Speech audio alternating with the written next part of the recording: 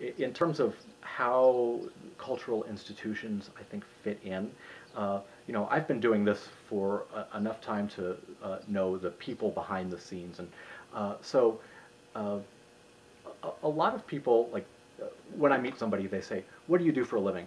And like is commonly asked. I say, "Oh, well, I design exhibits for museums." And the most common reaction is, "I've never met anybody who does that."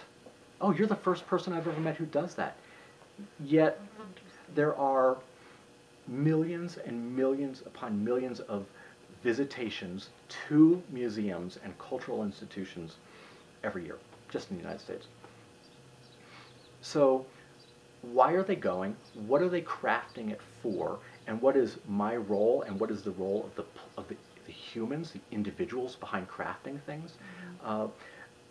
We are storytellers. We have a lens, those of us who are crafting these things, a lens and a way to tell a story. A cultural institution is not the end-all to be-all voice of authority on any given subject, but what they are is they are scholarly and have looked and examined an aspect of the world and use that view to convey to others in a way that's open-ended, that allows people to also make assumptions and to make decisions themselves about what the content means. And so what I think that we try to do, and what I try to do, is exhibits that convey facts and particulars. I went to the Washington Monument. How tall is the Washington Monument? Okay, I don't know how tall it is. It's 573 feet. It's 423 feet. I have no idea how tall it is. Every single person who goes asks that question. But they don't walk away with the facts of the Washington Monument. They walk away with the emotion. They walk away with the feeling and how they responded to that. And so what I want to do is I want to provide the facts and details, but not have them be in the way of allowing people to connect emotionally to the storyline. So a phrase that I often use is that my role is to find the shortest path between the head and the heart. And if that path is direct and thick and strong, then people will come to an exhibit, they'll see, to a museum, they'll see things, they'll see objects, they'll learn about facts and particulars, but they will have arrived at a place where it matters to them, because that is ultimately the question.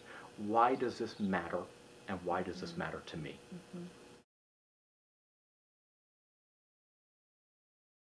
For me, one of the aspects of the story that doesn't reveal itself immediately, but it unfolds slowly, is the complexity of the human endeavor.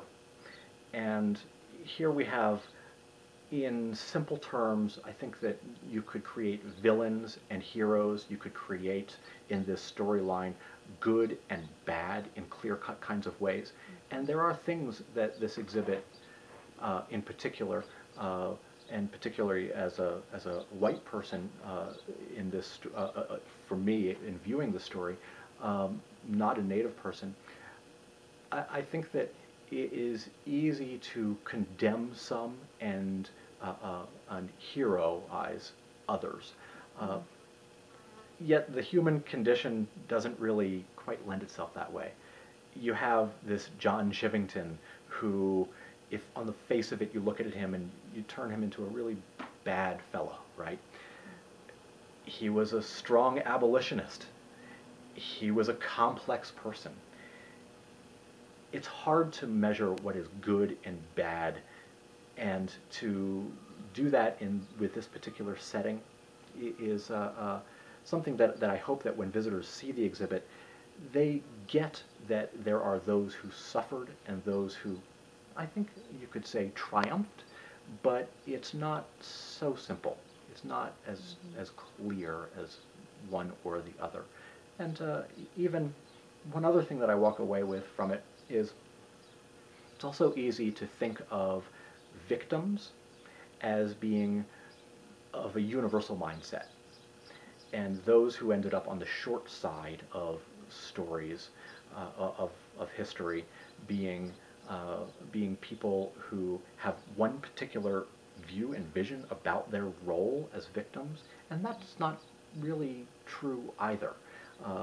In the Arapaho and Cheyenne story in this, one of the things I really didn't know much about beforehand was also the complexity of Native American culture, and that amongst Native Americans at the time in the 1860s, there were certainly those who were very much like Chief Niwot, and they felt that through peaceful acts and through accommodation and trying to reach out to others, they would end up with a better place for themselves and for others. And there were others of his contemporaries, Native Americans, who had the exact opposite perspective, and all shades of gray in between.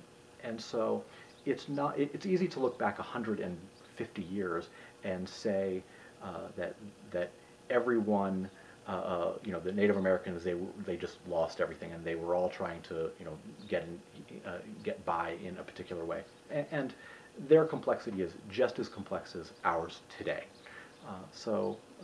Those are some of the things that I walked away from, and hope others see it.